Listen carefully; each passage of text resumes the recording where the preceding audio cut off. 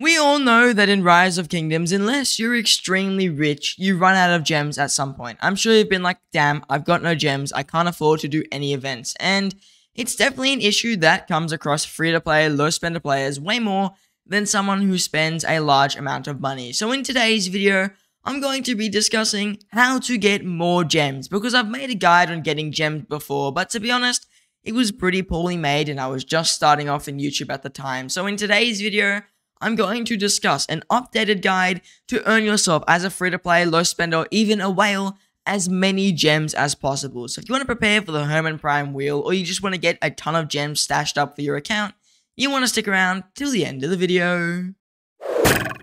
Now let's start off today's video by going over the main free-to-play, lower spender ways of getting gems. And to be honest, there are quite a few methods. Just keep in mind, most methods are either very grindy or they don't give you that many gems at a time. But we'll just start off with the first method of getting gems as a free-to-play low spender, and that is just killing barbarians. Whenever you kill barbarians, especially KVK barbarians, they often will drop some amount of gems. You can see here, KVK barbs can give up to 100 gems each, and if you really want to maximize the amount of gems that you are getting as a free-to-play low spender for your action points, I recommend doing AoE barb farming. If you don't know what that is, use a commander with an area of effect damage, and you can chain barbarians at the cost of one barbarian. So you can see here, this barbarian I'm attacking right now, I did have to pay action points to do it, but my Boudica is dropping her active skill, Zulang drops his, now I'm attacking 2 barbarians for the price of 1. So that's what AoE barb farming is, and you can get ridiculous amounts like 20, 30 barbarians. You can see here, I could probably chain 3 barbarians right now. There is like a limit though with how far they can walk and stuff, but that's a whole different thing. But for now, you do know that you can kill barbarians to get yourself extra gems, and also you can do a little bit of AoE barb farming if you have spare action points, or mainly spare time, because you'll run out of time before you run out of action points when you're AoE farming, because it's really time consuming, but it's cheap to do. So AoE farming and barb farming in general is the first way of getting gems as a free-to-play low spender. Now the next method of getting gems in Rise of Kingdoms, and this is honestly probably one of the most common methods of getting gems, you see it very often, this is gem farming, farming gem deposit nodes, because Lilith allows people to farm these nodes, and you unlock it when you reach like City Hall 10 or 12, so a lot of people have farmed gems at some point, and when you're really down bad on gems, you're gonna have to farm them. So farming gems in Rise of Kingdoms is actually a pretty good way to get gems. You can get upwards of 2,000 to 3,000 gems per day by farming gem deposits. And there's a few tips I can give you when you're doing this, because obviously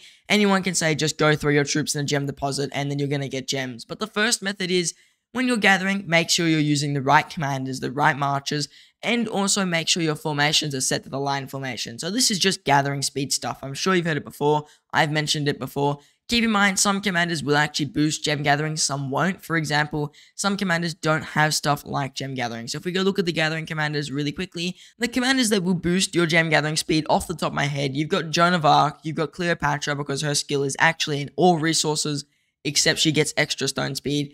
You've got Saka and you've got Centurion. They're the 4 commanders which will gather gems slightly quicker than the other gathering commanders. But of course, the other gathering commanders' talents will still apply to gems. Other than that though, really with gathering gem nodes, it's so simple. Just send your troops out, and when you're sending your troops out, don't just send out a march with only a load of like 30. Send out a march with like a load of 300. And what you can do is, if you're really proactive in farming your gems, send out a march that's going to gather those gems and let it sit in the resource node. So let's say right now, this gem deposit, if I was gathering it, I let my march sit in there, and when that node finishes, I'd send my march down to this node over here, because then I could claim that node with just 1 march, and I can just keep jumping around to a bunch of resource nodes. And if you run that with 5 marches, you're getting like 150 gems every 30 minutes. In an hour, you're getting 300. If you do it for 10 hours, which I know most players won't, but if you do, you get a grand total of 3,000 gems a day. So you can get quite a few gems per day. Keep in mind that obviously it is definitely time consuming and not like the most fun thing to do, but if you really need a ton of gems for a Wheel of Fortune, players just grind the crap out of these resource nodes, and if you're in KVK, you can get fairly good amounts. If you're in Home Kingdom, it's a bit lower, but KVK gem deposits and farming gems properly, you will get a pretty large amount of gems. Make sure though you got gathering speed boost, you're using the right commanders, and you've got your line formation set up. The next method of getting gems, which I personally forget to do a lot of the time, is doing the Peerless Scholar and just doing these events in general. They're really easy to do, this like whole quiz event. You can Google all the answers for the preliminary events. So every single day up until like the Saturday, Sunday, you can Google every single answer. You don't even need to like actually worry about it at all. If you just get like the whole sheet, I think, with every answer for every single question. So that's really easy. Just doing the preliminary events allows you to access the midterm quiz. And this quiz allows you to get in the realm of like 200 to 300 gems maximum. Sometimes you get less, sometimes you get more, depending on how tough it is. And the final exam, which is like the end of like the whole entire thing, and I've only ever done like 1 or 2 final exams, can give you upwards of like 1,000 gems at the most. So really, these exams are an okay way to get like 1,500 pretty quick gems. And as a lower spender free-to-play player, it's literally a free method. All you have to do is log in, do the quiz, finish the quiz, and then do the exam. So you have to log in at a certain time for the midterm and final exams. But one thing you should note is that often, especially on the Flash Discord server, he's a fellow Rise of Kingdoms YouTuber, he runs like a whole thing where he just tells everybody the answers on Discord. So if you want to do the midterm and you want to do the end of year exam, the final exam, if you join his server, I won't have it on my video, but if you join his server, you can pretty much go on there and get all the answers for the final exam and the midterm exam, and pretty much guarantee yourself like 1,500 gems per every 4 weeks. So in total, you're going to get like a little bit less than 6,000. It's more like 4,000-ish gems. But over 4 weeks, that's pretty good. It's 1,000 extra gems, like 5 extra wheel spins, another thing you could buy with those gems. So yes, that's a good amount of gems, and it's completely free. So doing the Peerless Scholar, I recommend it, and I definitely am going to start getting back on the grind, because right now, I'm definitely lacking with it. So I'm going to start getting back on the grind for the Peerless Scholar. Trust me, it's a really good event. It's going to give you some free gems as a lower spender free-to-play player. The other method which allows you to get a nice amount of gems is doing your daily objectives. Just doing them will give you 100 gems a day, and that might not sound like a lot. It's 100 gems. Why do I really care? Well, let's give an example right now. I've played for 937 days. If I logged in every single day and I got those gems, that's like 93,000 gems. Some stupid number. So really, really good to try and do these quests every day. Once again, it's something I sometimes lack on, but I'm usually doing these quests. Like if I'm online, I'll do like the stuff to get these quests, I'll pop a couple of boosts, and boom, I now have 100 extra gems that I didn't have before. So really easy to do this, plus you get other nice stuff like relic coins, you get stuff like a gold key and a crystal key, and there's resources and speed ups and materials along the way. So daily objectives are just good all around, but do keep in mind they give you gems as well, so that is something you definitely should be considering when you're trying to get as many gems as possible. The next method as a free-to-play lower spender player to get gems relies on being in a bigger whale alliance, but this is whenever people purchase bundles, there is a chance that the chests in here can give you some amount of gems. Sometimes it's like 100 or 200 gems, but it's more gems, and gems are important. You can see there, I got 5 gems, and that's better than nothing. And to be honest, I get these, maybe like 10 of these a day, it's 50 gems I wouldn't have had. So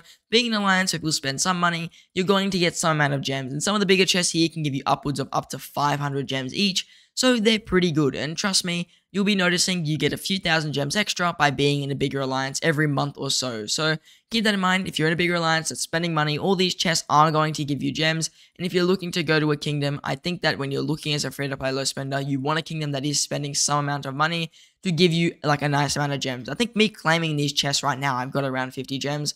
Like right there, there's 15. And I had 2 10s and I had another 5. There's like easily 50 or so gems there. And there's 100 gems. So you definitely get a fairly decent amount of gems by just claiming chests in your alliance. And even sometimes the auto-claim chests here for like the Peerless Scholar and midterm events can also give you gems. So if your alliance members are just doing those events, you can get gems from them as well by just being in that alliance. So being in a fairly good and active alliance is going to give you large amounts of gems as well. Also, do keep in mind, stuff like KVK will be another way to get gems as a lower spender free-to-play like this. I've gotten probably like 2,000 gems so far, and there's more to come. Plus, all these buildings give you gems, and doing barbarian forts and stuff that normally wouldn't give you gems do give you gems because of these objectives. So, KVK objectives are a nice way to get gems as a free-to-play low spender. In total, I think if you do every objective here, you get in the realm of 8,000, if not more gems. I think maybe even closer to 12,000. So yes, KVK is going to give you a lot of gems as a free-to-play low spender, and it's definitely something to keep an eye on. If you're in KVK, you can often spend a few more gems than if you're not in KVK, because you know you're going to get a few extra gems back. The final major method as a free-to-play lower spender of getting gems are events that show up every now and again. Often, these events don't contain gems, but one of note is the Kuruk ceremony. If you're doing the Hell difficulty and you get all the way to floor 50, which is really easy to do, and you should be doing it for the gold heads, you get 2,000 gems. It's a really, really nice number of gems. And obviously, it's just a really easy event. Everybody does this anyway. It's a really high value event, and the gems just add extra. So events that show up every now and again are going to give you gems, and there's some events that give you like 10, some give you 100, and then there's events like the Melfest which give you upwards of 2,000. Another event that is definitely worth mentioning though is Ark of Osiris, which also can give you a really large amount of gems. You can see here, if we look at the rewards, if you get a winning rank inside the gold, basically battlefield, and you get 10,001 score, you're guaranteed 2,000 gems if you win. And if you lose, you get like 1,000 gems, which still is honestly very good. So to be honest, doing Ark of Osiris is just a great way to get gems, and 10,000 score is really easy to do. Even as a new account, you can actually just gather resources if you're really losing Ark that bad, and you will get the gems. So really easy to get gems, and even being in an alliance that's in the golden battlefield, even if they lose, you get 200 gems. If they win, you get 500. So there's a lot of gems in Ark of Osiris, and obviously, once again, Ark is another really high value event. One last event as well, though, that does give you gems is actually Champions of Olympia. I don't think it's here right now, but you'll notice that the ranked awards can give upwards of 50,000 gems, but you have to get rank 1 for that. So, for the most part, Champions of Olympia can get like 2,000-3,000 gems a season, which is once again free gems that you wouldn't have had if you didn't do Olympia. For me personally, I hate Olympia, I don't really do it, but if you're doing the ranked version, you can get those extra gems, and people do like to push in the ranked version just to get those season gems. So keep that in mind, those gems definitely do add up in the long run. One last really free-to-play method of getting gems that most players can actually do and don't really do is getting these king gifts. The king of your kingdom often gives these gifts out every single time they refresh, because it's literally just a way to give your kingdom free resources. Why wouldn't they do it? And the way you can get these gifts is really simple. A lot of kingdoms award players these trophies and these treasure chests if they are a title giver. And if you're willing to be a title giver for your kingdom and you're willing to do stuff for the kingdom, often you can earn yourself these chests, and at the higher tiers. When I used to give titles very often before I got more busy, I would usually get, in most kingdoms I gave titles in, an elite trophy or an epic trophy, and these refresh like once a week if I'm not mistaken, or once every 2 weeks. And to be honest, that's like 1,000 gems or so every couple of weeks, and that's pretty good amount of gems. And even then, sometimes you might get a legendary trophy if you're really good for the kingdom. Like, I know that the king of this kingdom pimped me out a little bit. He gave me a legendary trophy. Mad thank you. And if I open this right now, I've now gotten 1,200 gems, which I didn't have before. I've got a ton of speed ups, a 24-hour shield, a teleport, some resources. So doing stuff that are helping your kingdom out often will result in you just getting more gems, because they're going to give you those gems for helping them. So doing stuff like title giving, doing things like fighting extra in KVK, or giving resources to someone that really needs it, could often result in you getting a couple of gems here and there with a few extra awards. So being good to your kingdom can result in getting these gifts, and if you're close with the king, then you might also get some for free. So being an active and contributing member to your kingdom is definitely going to give you gems. And once again, thank you to the 1534 king who gave me that legendary chest. Just mad thank you. I got 1,200 free gems there. So definitely very good way to get gems is doing title giving, being close to your kingdom and helping your kingdom out. It is a great way to get those chests, and often the kings notice that. You may think they don't, but if they see someone's always giving out titles, they're going to give them something in return, because giving titles is a contribution from your end, and it's something that you should be doing. Especially if you're farming gems, you might as well give titles at the same time while you're doing it, because it's really easy to do. And if you're farming gems, you're kind of just sitting there. So give titles, you're going to get an extra 500 gems, you may as well do it. So now that we've gone over the major free-to-play methods of getting gems, what are the more pay-to-win methods that are still fairly high value? And the first major one, and this is probably the main way to get gems as a lower spender player, is buying from the supply depot, buying this 30-day gem supply. I pretty much have this running all year round because it is really high value. You pay around $10 US for a whole month of gems, and in total it's 19,500 gems. And for example, that is close to like $100 US of gems, if not a little bit. It might be actually 100 on the dot. So getting that basically supply depot is a good way to guarantee yourself a nice, large, very sturdy amount of gems. And if you have this running all year round, if you're willing to spend that money, then you're going to get, once again, a fairly good amount of gems. I think in total for the whole year, it costs you like $100, $120. So doing this 30-day gem supply is a really, really good way to get those gems. And I usually have this running all the time. And if you buy it during a recharge event, like let's say Bounty of the Ancients, or if there's a game-wide recharge event, like when the Christmas events come around, I'm almost certain there'll be a recharge event. If you buy the gem supply during that time, you're going to once again earn yourself extra stuff for the gems that you're buying. So if you buy the gem supply and 300 gems extra, you'll get like 2 or 3 gold heads and a skill reset and a teleport and some speed ups and some materials. So buying these gem supplies at the right time mean gold heads, extra stuff, and then also 19,500 gems. All you have to do is log in, claim it, and then you're just set. So these gem supplies are really high value, and you also do get one at a half off price.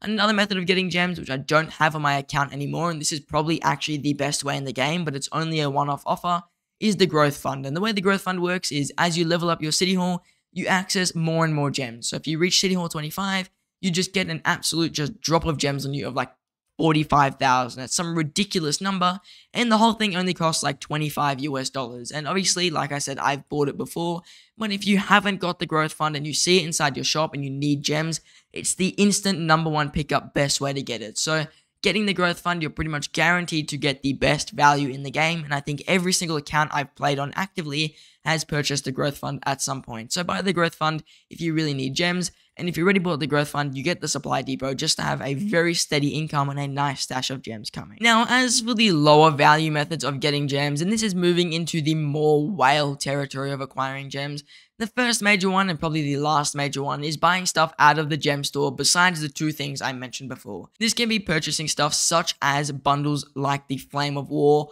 or buying stuff that are just like normal bundles that just rock up. Like no one's ever going to buy Gathering of Heroes and expect to get good value for it, because you might as well pretty much just buy them out of the gem store. That's how low the value is. And even buying stuff like the super value bundles, unless you're a bigger spender, are not very good value. So buying stuff out of the store, unless you're buying the right things, are not good value. The only things that are pretty okay are King's Coronation. This has some pretty good value in it. Mountain Warfare if you need crystals for KVK. And then also I don't mind the armament ones, because armaments are giving you other stuff that are really important. So overall, most of the super value bundles are fairly low value, and if you're looking for just pure gems, you're better off buying the supply depot and just being patient, because it's much higher value. And then also buying, like I said, the growth fund before. It is important to note though, sometimes events do come around where if you buy the season bundle, the items for that event will eventually get transferred into gems. And in those situations, you can get like upwards of double gems per bundle you buy. And in those situations, it is worth it, because you're getting speed ups, resources, VIP, and then like 25,000 gems for a bundle that should only give you 12,000. So sometimes those bundles will show up, and often there'll be a video about it, but make sure you're looking at the special item the bundle is giving you and seeing if it converts to gems at the end of an event, because that is definitely going to be a higher value bundle than something that doesn't convert to gems at the end, because like I said, those can give you double gems, pretty much like buying out of the gem store for the first time, and then also on top of that, give you speed ups, resources, and VIP. Those bundles are worth it, but they're very far and few between, and nowadays Lilith doesn't really make those bundles. They more just make normal lower value bundles for the whales really only to buy. So now that I've discussed all the methods of purchasing gems in Rise of Kingdoms, to my knowledge, did I miss anything kind of major that you guys are thinking, how the heck did he miss that? And if you think I missed a method of getting gems, or you have a secret to share with the community, let us know in the comments. How do you get your gems really quickly? Is there something I missed out on? Is there a secret way I don't know of? Let me know in the comments. I read every comment, I respond to every comment, and I find them all interesting. Often people point out methods where I just completely missed it. I was like, oh, that's just an amazing way to get gems, or something I completely missed. Like for example, in my blueprint video, I forgot to mention that Alliance Mobilization gives you a fairly good amount of blueprints. You can see here there's fragments everywhere throughout all these rewards, and I just fully missed it. So let me know in the comments down below if I missed anything, any form of getting gems that you find is high value as a lower spender free to play. And if you just enjoyed the video, you have something to say about maybe you use the exact method I mentioned, let me know in the comments, because I am also interested to see if any of the methods I mentioned are really used by the community. So let me know in the comments down below. I read them all, I heart them, and I respond to every single one. Now, I just want to say thank you for watching, and I hope to see you in the next one.